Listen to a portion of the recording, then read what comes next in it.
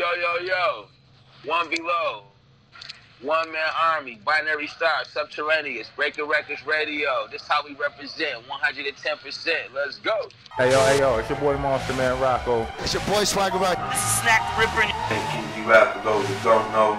Master Ace. You are not rocking with the best. Breaking Records Radio. Breaking Records, man. Breaking Records Radio. Breaking Records Radio. Breaking Records. Breaking Records. Breaking Records Radio. Let's go. Breaking Records Radio. Breaking Records Radio. Breaking Records, man. Radio is like the place to be. Fuck strange music, man. All right, Breaking Records Radio and the place to be. You know what it is, your host Maloney, and I got a very, very, very special guest with me on the phone right now. He's an MC I've regarded very highly for many years, and I'm just honored to be able to sit here and have some hip-hop dialogue with the man. But we got the one-man army, a.k.a. One Below, of Binary Star in the place to be. What's up, my man? What up, though? What's good, man? How you doing? I'm good, man. How you doing? Yo, man, thanks for reaching out, man. You know, November 7th, 1976, that's life. You know, it's my birthday, so. Oh, shit, it's your birthday. Cool. Yeah, so it's cool to, check in, you know what I'm saying, and just be able to, even make that announcement, you know what I'm saying? Just blessed to be here, you know what I'm saying? So, thanks for the show. Yeah, no doubt, man. Happy birthday, man. Thank you for being with us on your born day, G. Hell yeah. Yeah, man, and so you got, just even off rip before we started, I gotta say, man, you're an MC I've regarded very highly for many years, and, joints like Reality Check, Honest Expression, those two joints, molded me and changed me, you know what I mean?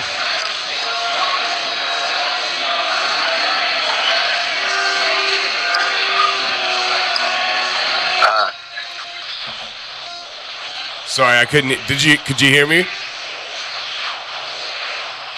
Yeah.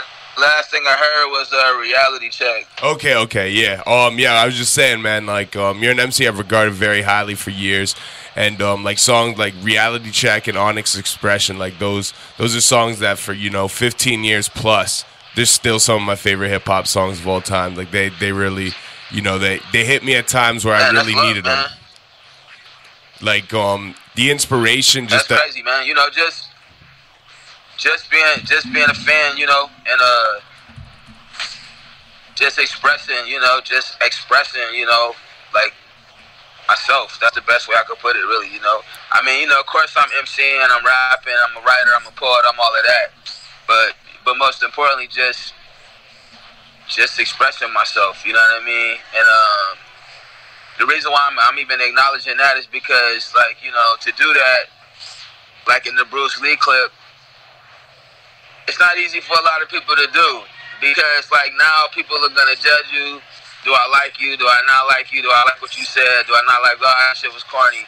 Or whatever. So, yeah, man, it's cool when people listen. Because I feel like, man, you feeling like how I really feel. You know what I'm saying? You feeling how... You know what I mean? It's not like I'm putting on a costume or I'm doing it for money or doing it for somebody else's interest. It's like, man, I'm really just, painting the canvas with my thoughts and my ideas and my art and my feelings and my art and, and my tools. And for people to gravitate towards that, man, that's a really big deal, man. I don't care how many people it is or where they come from. That's love. You know what I mean? Yeah, man. One thing about that track, I think, is prior to that, I'd never heard a rapper really express their hatred for not hatred, but their frustration with the hip hop they loved becoming something different. I'd never really heard it put out in a song prior to that, even though we all felt that way, whether it be about one thing or another. I think every fan of hip hop has felt that way. You know what I mean? That's interesting. Yeah, man, and yeah, that's interesting. But that's what I'm saying, and it was for real though. It's funny because right before we put that album out, you know what I mean, we had did a couple years in prison, Yeah. And so let's just say I was isolated. I was kind of isolated from the rest of the hip hop world. So when I came home, I was just kind of like, man, what the fuck's happening? And I was honestly thinking. You know what, man? I'm not even sure people want to hear what we're doing. You know what I'm saying? Yeah. Because, you know, it's just a different vibe. It was just a different vibe. So it was really like, you know what? Let's just do the shit we love. You know what I'm saying? And like I said, you know, come to find out, yeah, man, hip hop, it's always gonna be, you know, people that gravitate towards real shit. You know, however you define that, real experiences, real artists coming from their environments and like, and repping who they are, repping their scene, repping their culture, repping their block, repping their tribe, whatever it is, you know what I mean? And it's gonna always be people that's gonna gravitate towards that. So I learned a lot about the world through hip hop because even though I loved hip hop and I believe like this could be for everybody, I kind of really didn't believe that until like, you know, black kids and white kids and Asian kids and Hispanic kids and Latino kids and Native American kids and all these different people started fucking with our shit. And I'm like, yo, that's crazy. And I'm like, you fool, you got a song that say blacks, whites, Asians. Like, you're shouting out all these people, but it's like, I never could believe that, like, I could even kick it on the University of Michigan campus. You know what I mean? Like, yeah. What am I going to say to these white kids, man? What am I going to say? How are these white people going to understand me? That's what I was thinking coming from Pontiac, you know what I mean? But, like, through hip-hop and writing and traveling and meeting other people and working with other artists, you know what I'm saying?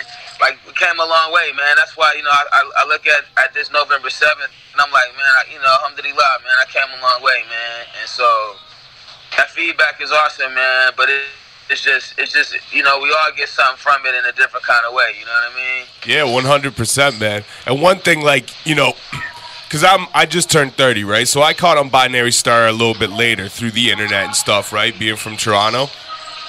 But, so when I probably heard Honest Expression, it was probably like 2006, 2007, right? But and it really resonated when you're like, my favorite rap groups broke up to turn around and join whack ones. You know what I mean? Because, like, at that time, Mobb Deep had just, like, joined G-Unit and shit. And it was like, so even though it was a different era, it was like, I was dealing with the same shit with, like, the legends I grew up listening to. You know what I mean? I'm like, damn, like, you're going to do that and you're going to do that? Yeah, for sure. So I was kind of curious, like, when you wrote that, who specifically kind of did you have in mind when you're like, damn, like, my favorite groups break up, turn around and join whack one, shit like that? Yo, man. Who was I talking about at that time? Yeah, like when you came out, like you're like, damn, like a lot of times, you know. So who was I? You know, just it could have been. It's a lot of groups that like broke up and started doing stuff that was like different than what you knew them for. You know what I mean? Yeah. I could have been that, you know. And it's not to say that their crews is necessarily whack. You know what I mean? Some people had crews that they had already been a part of, and you just never really heard the crew or whatever. But it's like, you know, a lot of that shit was local too, though. It's not just famous people. You know what I mean? So, but yeah, man, it's funny because I give you an example. Somebody came to me one time and it was like, yo, like you dissed KRS-One on that song. What? And I'm like, no, I didn't. And it was like, and I was like, no, I didn't. And it was like, yo, you said Puff Ramen on the remix, what's next? And I was like, oh, snap, like KRS-One do got a song with Puff Ramen on the remix. Now, personally, I didn't think about that when I wrote it.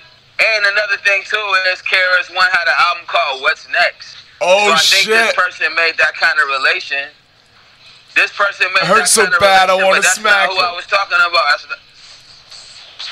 You know what I'm saying? Yeah. Another thing is, somebody came to me and it was like, you know, on another song, they was like, yo, you was talking about Nas when you said, still ain't big or bad enough to blow up my bridge spot.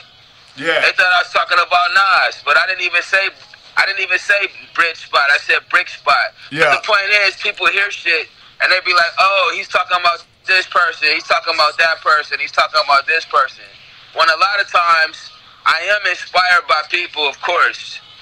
But I would more so think about it like when I'm inspired by a person, then I turn it into a situation that can kind of like resonate you know, throughout time. You get what I'm saying? Yeah.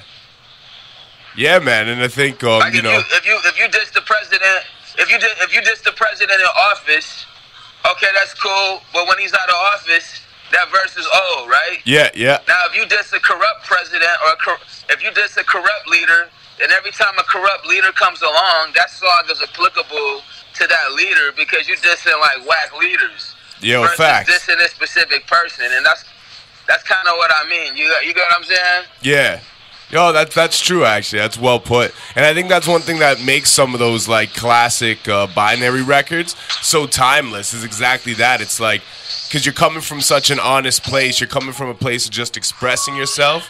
But at the same time, it's not generalized to something specific. It's you've made it more, what's the word I'm looking for? But kind of more an open letter, open statement. And that helps it, you know, like, because like I said, I caught the shit like damn near 8 years after you dropped it, and I could relate it to that current time in just what I was dealing with as a fan of hip hop. You know what I mean? And then someone right now, you know, that doesn't like what so and so's doing or whatever, like they could play Honest Expression and it could still resonate with them today in 2019. Yeah, man. Because somebody's gonna always feel that. It's like if you talk about being hungry. Okay, maybe you got a job and maybe you got a good career and you eating now, but somebody else is gonna always be hungry. You get what I'm saying? Yeah. So, like, that's how I think about it. You get what I'm saying? It's people, like, we still discovering Bob Marley songs. We still discovering the Beatles. Somebody's still discovering Michael Jackson. Yeah.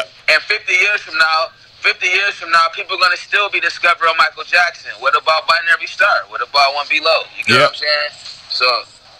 Yeah, that's facts, man. I heard you in an interview too. I can't remember who it was with, but you said something along those lines. You're like some artists, they get mad, you know, when it's like, oh, you weren't rocking with me last year. You're like, man, if you just started listening to us yesterday, you just first heard Binary yesterday. Hop on the train, welcome aboard. Like, yeah, man. Somebody told me that was like, yo, man, so many people sleeping on you, and it's interesting to me when I hear somebody say that because clearly you're not sleeping on me, but like I told this person, I said, yo, people wake up at different times, you know what I'm saying? Yeah. Like, it's all good. It's not, you know, everybody don't have to be awake at the same time. You know what I mean? Like for the machine to work.